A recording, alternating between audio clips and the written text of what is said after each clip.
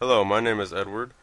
Today I'll be showing you how to install and use CCleaner, a simple yet effective application that helps you remove unnecessary files which can slow your PC.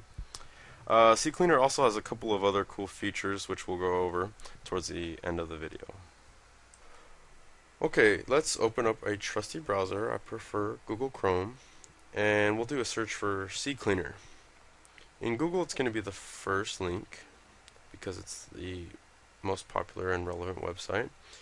And basically this is made by P-Reform, a software developer, and they offer it for free. There are a few options you can download which cost a little bit of money, but they offer improved functionality. But we're going to use the free one and click a link for a free download.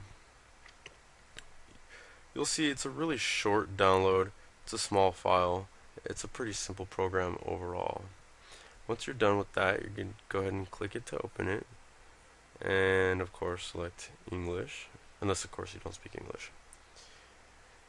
And you're going to go through your basic annoying install menus. Next, I agree, license agreement, yada yada yada. Now here, this is sort of important. We're going to uncheck add desktop shortcut and add start menu shortcut. And we're going to leave checked add run CCleaner option to recycle bin and also to recycle bin context menu. The reason for this I'll explain later, but basically it's going to help us keep our computers from becoming cluttered with all kinds of icons.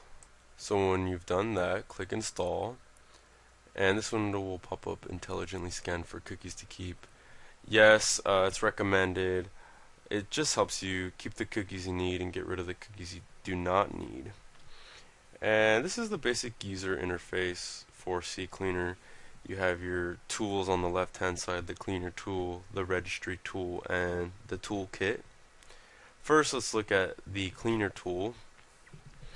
When you've clicked on this, you'll see a list of file types.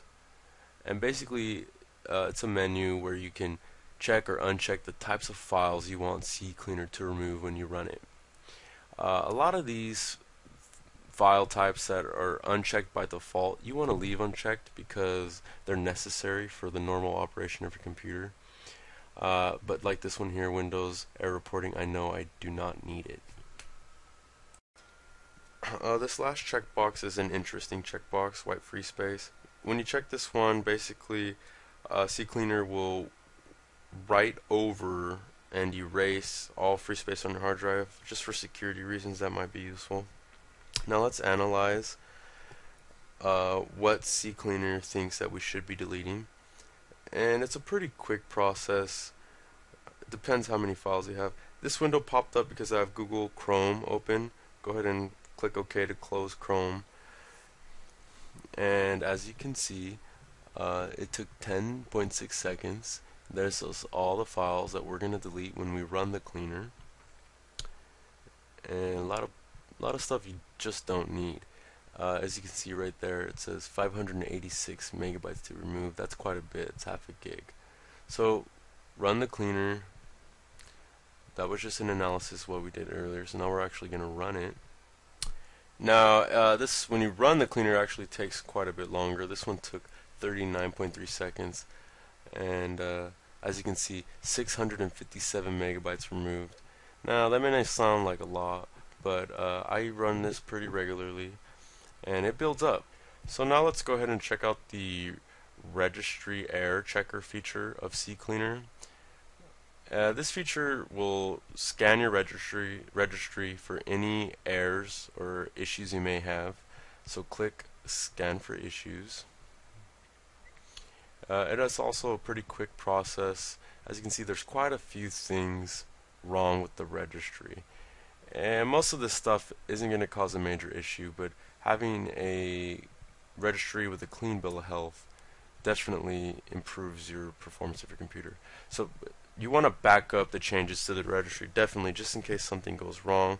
And you can save the backup file anywhere. And go ahead and click fix all selected issues. And that's it. just like that, it's done. Okay, now let's check out some of the other tools CCleaner has. And the first thing let's look at is this button right here, Startup. What this is gonna let you do is modify which applications start when you start your computer. And here's a list of all things that can be started when you start your computer. And some of the stuff you just don't need. It slows you down when you start your computer. Like this right here. We're just going to go ahead and click Disable. Click on the ones you don't want and then click Disable to turn them off. iTunes Helper, I rarely use iTunes, so let's go ahead and disable that. And some of this other stuff you need, some of you don't. Keys Helper, definitely don't need these. And that's it. The next thing we're going to look at is System Restore button here. And I don't have much set up in terms of System Restore, but this lets you manage or remove any System Restore points you have, and that can be useful. Now let's look at this tool, the Drive Wiper. This is similar to the checkbox we talked about earlier, wipe all free space. This just gives you a little bit more functionality and utility when you're doing that. As you can see, you can choose which drive you want to wipe, and also you can choose the amount of times or the amount of passes you want CCleaner to do when wiping your drive. The more passes, the less data that will be left behind. And the more passes, the more time it's going to take. That can be a very timely process.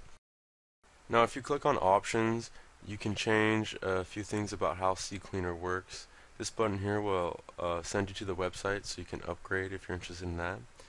And if you click Settings, you can see the different checkboxes. These are the ones that we left checked when we installed the program. And now I'll show you why we left those checked.